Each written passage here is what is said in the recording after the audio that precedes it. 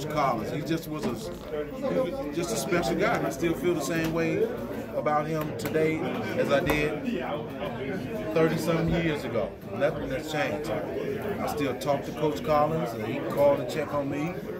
You know, Coach Collins called me Junior. Junior, you all right? And that was from day one. So Coach Collins had played the biggest part of Nick Anderson signing with the University of Illinois. What would you give, Io is getting mentioned in draft circles already as a freshman. What kind of advice would you give him as he goes through that process? Well, enjoy the process. When you're enjoying the process of something, I always say, stay humble. Be grateful, thankful, but stay humble. It's a great process. You think about, a lot of kids don't get this opportunity. They don't. This is an opportunity in a lifetime. Cherish it, respect it, enjoy it. Because think about it, it could be someone else and not you. So stay humble, be grateful, be thankful, and just cherish the moment. Nick, I apologize. This question's been asked to you before, but how many times have you replayed that shot at Indiana throughout the last 30 years? I was just telling you guys earlier. I do Fox Sports Florida, and our producer Ty Eastman, he's a Hoosier, and I taunt him all the time about it. He taunts me about Illinois, and I taunt him about that shot. And sometimes I grab my phone and I replay it. I say, check out the shot right here. So it comes up often. We have living in Orlando. There's a lot of people, not only from Indiana, but the Big Ten in general that I hang out with, play golf with, and I bring it up all the time to different people.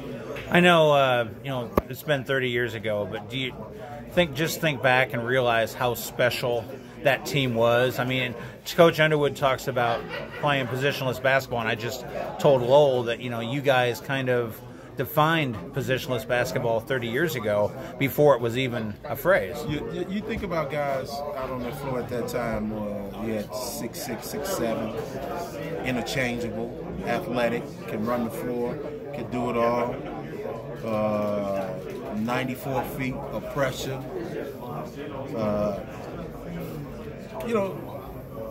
You talk about interchangeable. We were just that.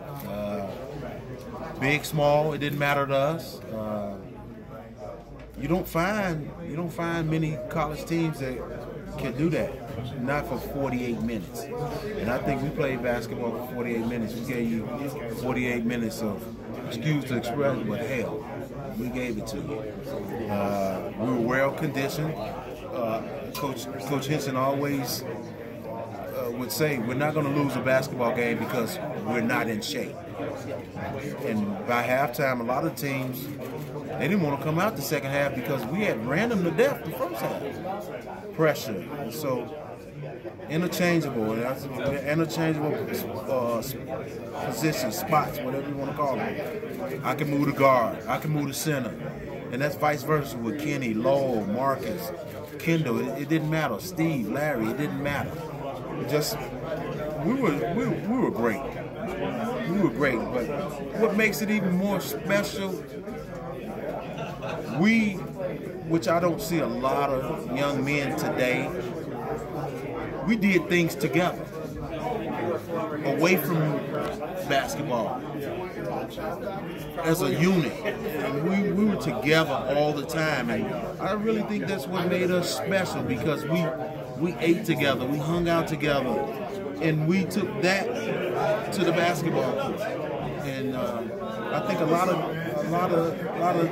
young men and women, that unity, togetherness, family atmosphere. And we surely had the family atmosphere. And I think about Coach Nagy, Coach Coombs, Coach John Giannini, Coach Collins, and the head of the snake was Coach Henson.